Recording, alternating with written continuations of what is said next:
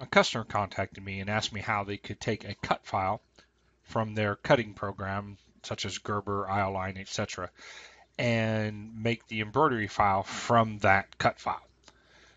So I asked them what file formats did the cut file export as, and they gave me a laundry list of all the different formats. And since it was a cut program for embroidery, it made sense that they saved as certain stitch files. Probably one of the easiest ways is just to go ahead and use one of the stitch files. So I told her just to save it as a DST and then punch on top of it.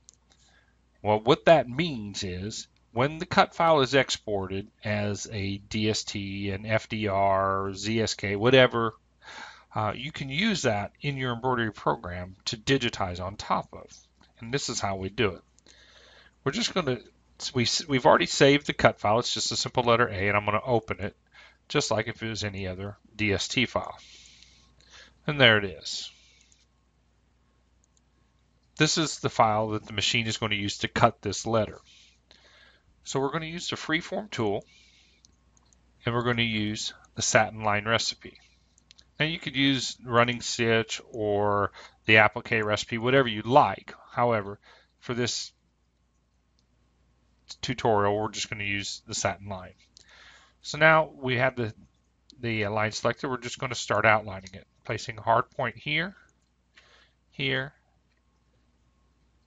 here, here, and so on. We're just going to go around the shape. Remember, by holding down the Control key, we can automatically create corner points, and the Shift key simultaneously will lock you into 90-degree movements to make your job a lot faster.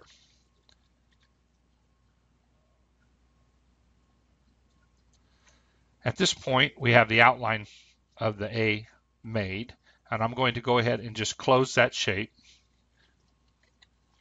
and we're going to stitch it. And then I will come in and do the exact same thing here.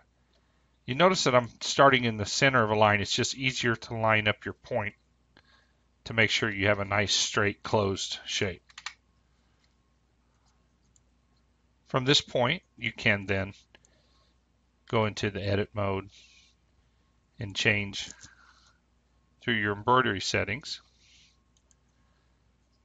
We can change our satin line width. Let's say we want it a little bit wider.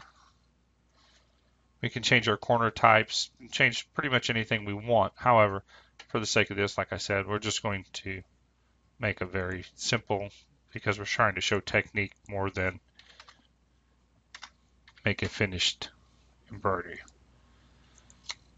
Once you get it the way you want it to look, you can then, if you want, go to the select mode and come back and delete your DST, and you're left with just your stitch file.